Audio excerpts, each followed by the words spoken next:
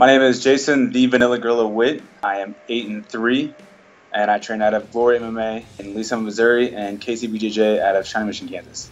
I was extremely excited. The last Bellator meeting, I kind of missed my opportunity because, well, I missed weight on that opportunity, but that's in the past.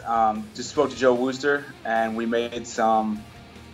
We talked about what I need to do in the future, and this is one of those things that needed to happen. And he kind of just, it's Joe Wooster. He always comes through, and he made the fight happen, and that's kind of the way it went. It was huge. It was, that fight for me was one of my best fights. I feel in, my mental game, my physical game, everything was great. It was big for me to come out and beat a guy like that. He was a good record, good name, tough guy, very strong, good wrestler. You know what I mean? So to come out and beat a guy like that and finish him, a guy who hasn't been, I don't believe he's been finished until now, made a huge statement for me. Started off end of my year really well, and that's kind of what I was aiming for. But to beat a guy like that was huge for me and huge for my career. I worked at the ice company for 11 years, and I felt that wasn't where I wanted to be in life. And so through Titan, actually, I got a chance to go to Kuwait and Iraq and do a tour with them, and help the troops. And it was one of the most humbling experiences ever. And through that, I kind of found a passion for teaching people and helping people through their fitness, which is something I'm very passionate about, obviously. So coming back from that, I changed my career. I started studying for personal training and things of that nature. And through that, I found a job at a place called Prairie Life Fitness in Kansas City, Missouri. It's a good gym that's been around for a long time, and so I'm a personal trainer there. And I train there, and then I train during the day also. So it's been a huge life-changing career for me. It's brought a lot of confidence and fun into my life, and I love doing it. I'm very passionate about that too, so it's great. I do a lot of mids and boxing with people, so that's kind of helped my demographic. The demographic at this gym is a little bit older. It's around 55, so a lot of people don't know a lot about MMA or fighting or even what it is. But it definitely has helped. A lot of people have come in and wanted to work with me, and so that helps out a lot too. I feel good. So we were talking about this today, myself and Zach Cummings. I trained with a lot of southpaws to begin with. I also trained for Eckelberg, who was a southpaw. So I've put a lot of effort into kind of this style and how I match up against it, and I feel really comfortable with that style. Patterson, he's good. He's gonna be strong. He's durable, but I feel he's basic, and a guy who's basic against me is a bad matchup for anybody.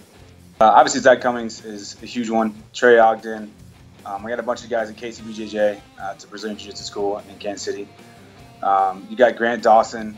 All kinds of people at Glory MMA and Fitness. Obviously, Kraus is, if you haven't heard or everybody doesn't already know, he's on with the fighter, so I haven't seen him in a while. But I have quite a few training partners that come in and out. Kyle Noblet is a huge athletic heavyweight. He was supposed to be on the Bellator card. Apparently, he's not now. He's a super athletic guy, and for a heavyweight, he moves like a 170-pounder.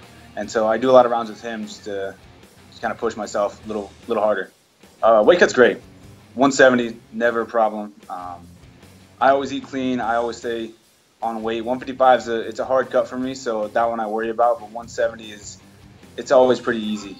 So I can kind of rely more on just putting my training with intent and focusing on that more than doing weight. So weight's great. I think Jed Thornton called it best. It's gonna be the fight of the night. We're both gonna put on a great show. I just think I'm too fast. My angles, my feints and level changes is too good. It's gonna take a little bit longer. I'll feel like I'll finish him in the second round. Funny story. Just canceled cable a couple weeks ago. Got Netflix, got Hulu, so that has kind of been what we've been stuck on at my house. My girlfriend's she's been stuck on Sons of Anarchy, watching every episode. So I wanted to watch Sons of Anarchy with her, but she kind of started and went on like a 7-day binger. Got a little ahead of me.